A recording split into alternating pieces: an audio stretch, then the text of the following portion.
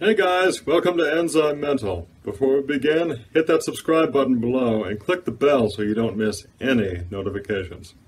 So for today I wanted to detail for you how the amino acid dipeptide carnosine radically enhances our immune response, something that should be of particular interest to older individuals. As what we call a dipeptide, carnosine is comprised of the amino acids alanine and L-histidine, and we find carnosine naturally in the brain, muscles, nerves, and other areas of the body that require large amounts of energy.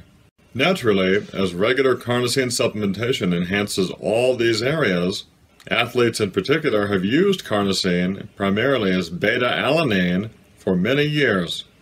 For the immune system, carnosine offers powerful antioxidant and anti-inflammatory support against the oxidation-fueled, age-related degradation that facilitates conditions like diabetes, cardiovascular disease, and also the proliferation of viruses. As we age, the efficiency of our glucose metabolism steadily declines.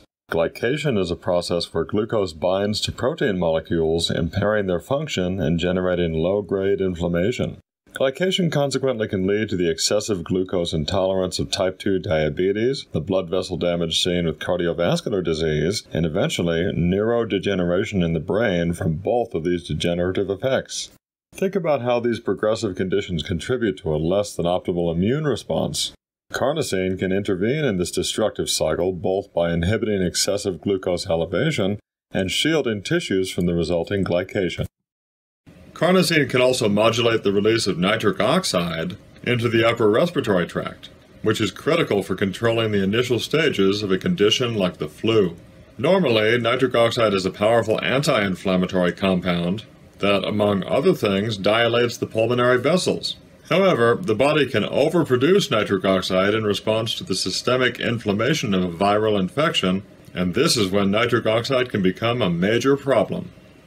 Regular intake of carnosine can help to avoid the overstimulation of the immune system seen in a cytokine storm, as carnosine's strong antioxidant and anti-inflammatory effect can counteract the excessive oxidation and inflammation so often seen with such a hyperinflammatory response. This is especially true in the lungs, where a cytokine storm can easily lead to acute respiratory distress syndrome.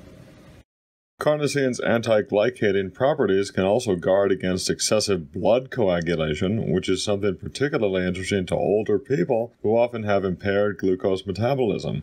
Carnosine can also greatly delay diabetes-induced deterioration of the heart, liver, and kidneys when used regularly. Specific to the kidneys, carnosine interferes with the glucose-dependent deposition of extracellular material that can otherwise impair the kidney's filtering abilities. As we know, this is a common cause of diabetic-induced kidney failure. Carnosine even supports the eyes by delaying the progression of cataracts, which is the clouding of the lens that can lead to blindness. Carnosine even guards against the blood vessel degradation that is behind diabetic retinopathy. A typical daily dose for carnosine is around 1,000 milligrams a day, but you may want to increase it up to as much as 2,000 milligrams per day. If you're getting your carnosine through beta-alanine supplementation, which is available as powder or capsules, then 2,000 milligrams per day is much more likely the dose you'll be working with.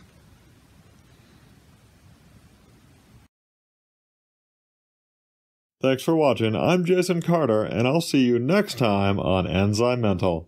Stay healthy.